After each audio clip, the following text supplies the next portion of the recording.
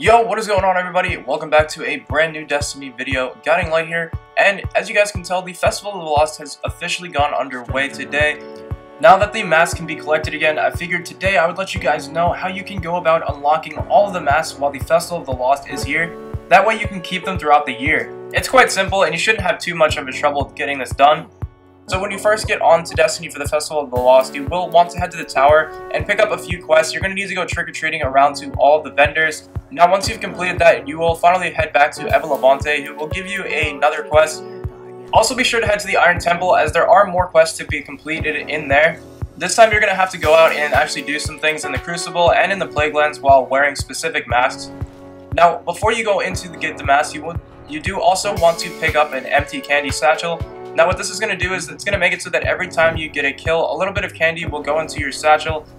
Now once your satchel is filled, you can purchase masks from Levante, like the Speaker Mask and the Cryptarch Mask as well. You're going to need those throughout the quest line. So just fill up that candy satchel and head to her to purchase those masks. That way you can complete the quest, and that way you are on track to getting all of the masks. Once I was done, I had the Skolos Mask, the Fox Mask, the Speaker Mask, the Cryptarch Mask, the Traveler Mask, and the Oryx Mask. So I was able to collect 6 masks pretty simply. It only really took me about an hour and a half to complete those 2 quests, and then I already had 6 more masks unlocked. So if you run those 2 quest lines on both of your characters, you should have a pretty easy time collecting masks. So if you take a look in Levante's inventory, she is also selling masks and all you really have to do is fill up your candy satchel in order to purchase those. Now if you take a look at the bottom, there's 15 hours until the stock does refresh, so tomorrow and throughout the duration of the Festival of the Lost, we will see some new masks in that shop, and all you have to do in order to purchase those is just keep filling up your candy satchel, which, like I said before, only takes about 15 minutes in the Crucible or in the Plague Lands.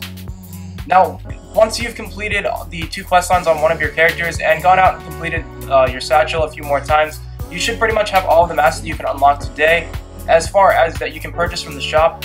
Now if you do want to unlock some more masks pretty easily or get some more Festival of the Lost treasures, all you have to do is swap characters and run the 2 quest lines again.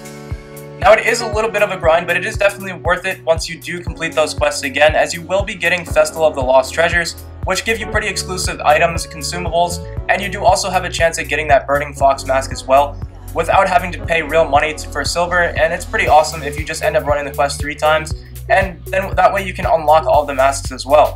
So long as you just complete those 2 quests on all 3 of your characters and then fill up your empty candy satchel in order to purchase those masks, you should be able to unlock all of the masks before the Festival of the Lost is over, and you should be allowed to keep those in your kiosk. I do know it will take up quite a lot of vault space, but for me, I'm definitely going to be grinding out these masks. I'm about to get on my 2nd character now and get those quests done and get some more treasures of the Lost, hopefully to get that Burning Fox mask as well.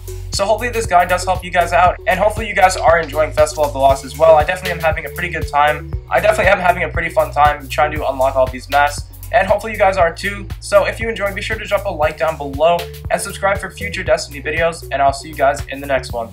Peace.